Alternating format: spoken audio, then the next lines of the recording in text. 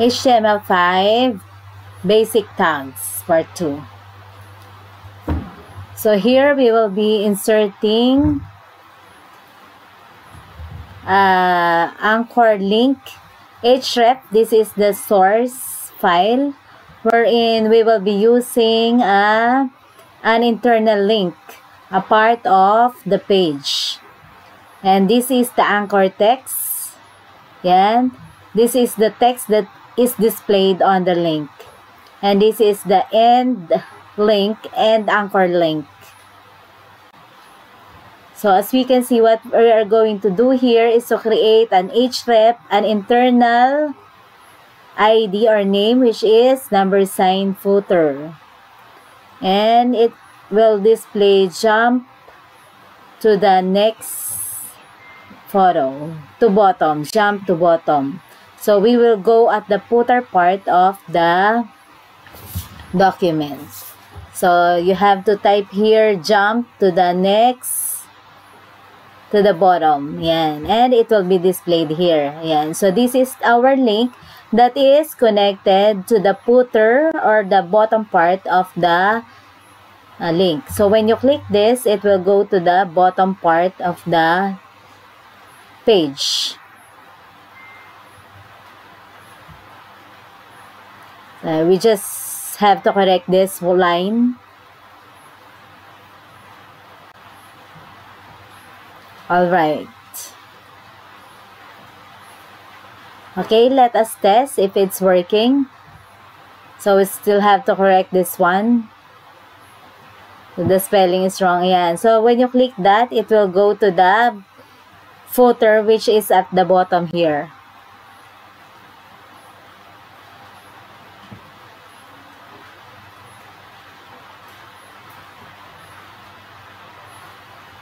Yan. So target blank, it means that you will be prompted to a new window. So we will be removing that since we're not going to another window. So we are just linking internal within our page.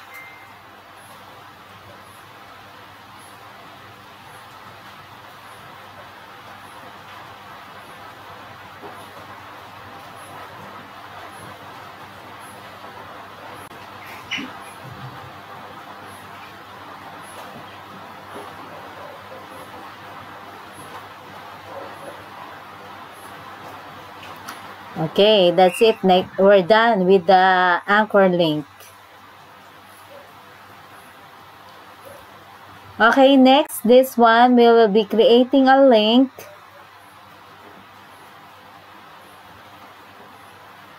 So this is in paragraph P, we will be inserting a link wherein we can see view more cat photos.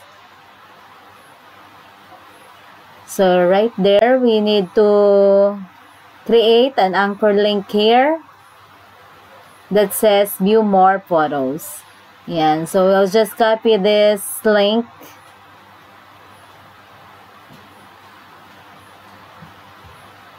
and put it right here.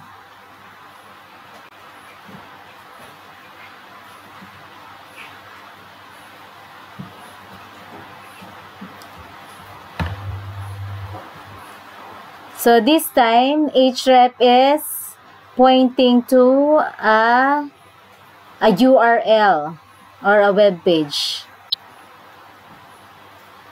Then you can see we have here target blank. So it means that the web page will be opened in a new blank window.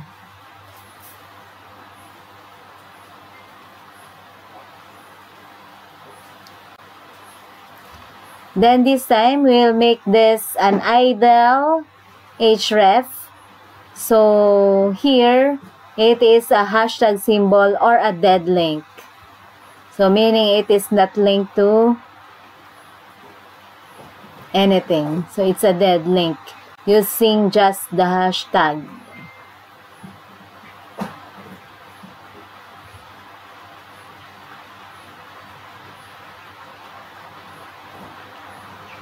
Next, we are going to create the unordered list. UL means an ordered list. So in this example, we will be creating an ordered list for 3 elements. So we should do it within our P object or within our paragraph. So first, we have to remove the other paragraphs and type in your UL.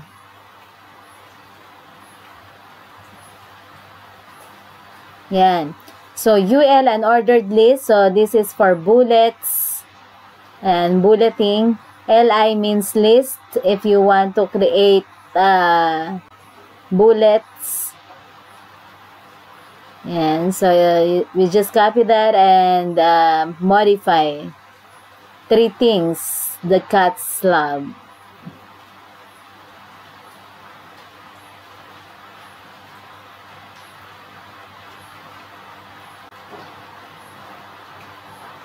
Yan. So, this is the output. So, we have here 3 bullets for our 3 words.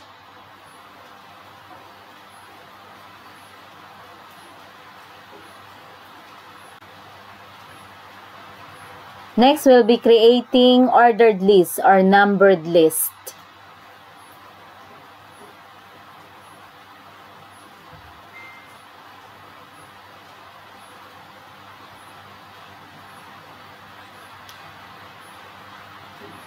Yan. So, in numbered list, so we have here OL, ordered list, and then the list. LI again, and then the text, and LI. So, there you have it. So, we have the numbered list. Next, we're going to create input elements or the form elements.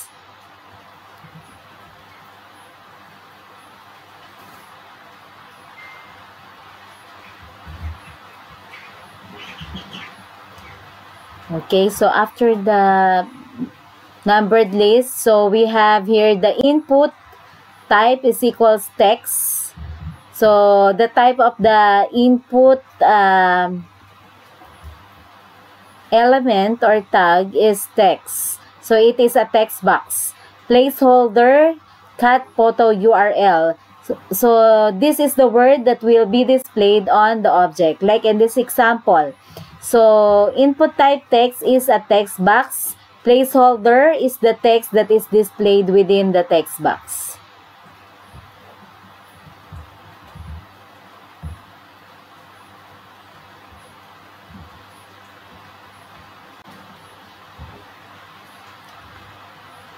Okay, next, we're going to create form.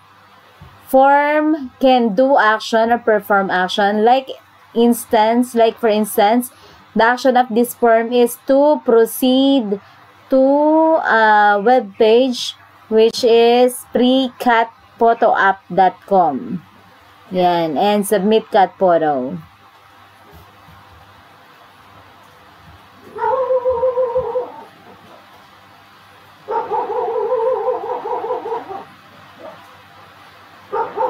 Next, we're going to create a button. So, the parts of a button.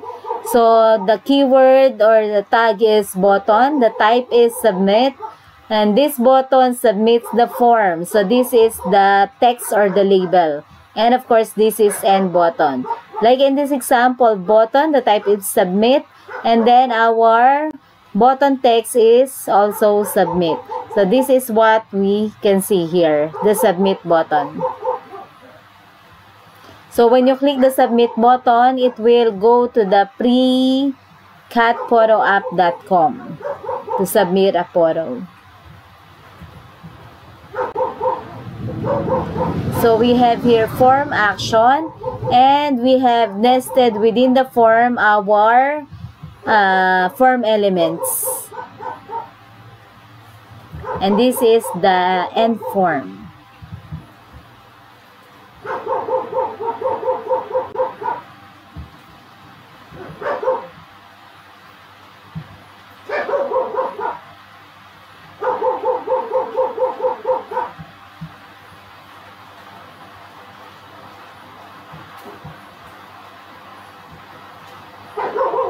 Next is creating the radio button. So to create a radio button, so we need here an input. Then ID is like an identifier. So it is like an ID or a name that represents this object, which is a radio button. Then the type is radio. Name is equals indoor, outdoor. This is a variable name. Then the label is indoor. Yan. So label for indoor is this one.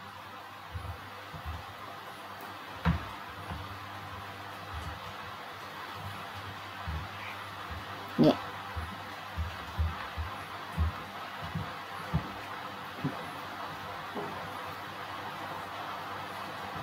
Next, we're going to create two radio buttons. So we have here two radio buttons for indoor and outdoor as our choices for buttons. And we're going to create checkboxes. So we will create 3 checkboxes for yan. The label for its checkboxes has its own label. So we have loving, lazy, and what else do we have here? And energetic. So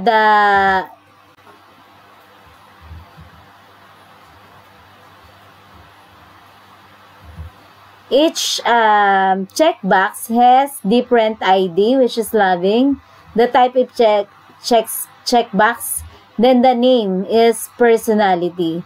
So all of these 3 choices has the same name, which is personality. But all of them has this different label, ID, and value. We will also add value, which the value is also the same as the label. So it will be used in further programming. The value that it will hold or it will contain.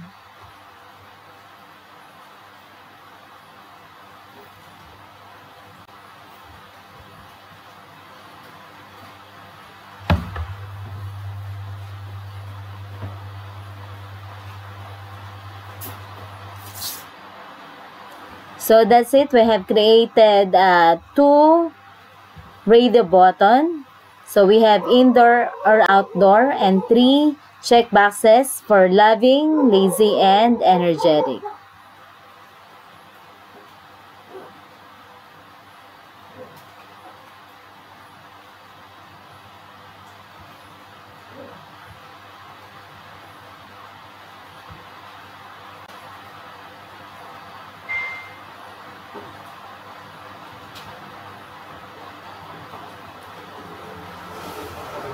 Next, we will identify the selected.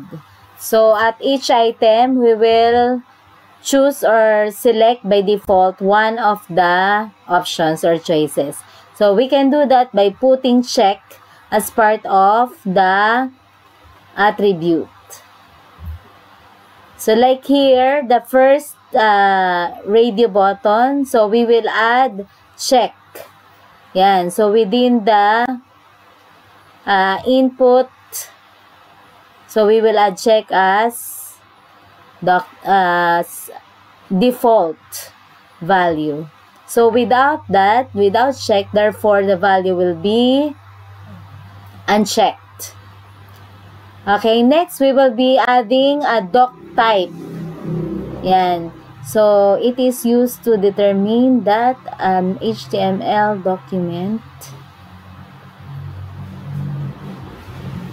is a document of type HTML. The document is of type HTML.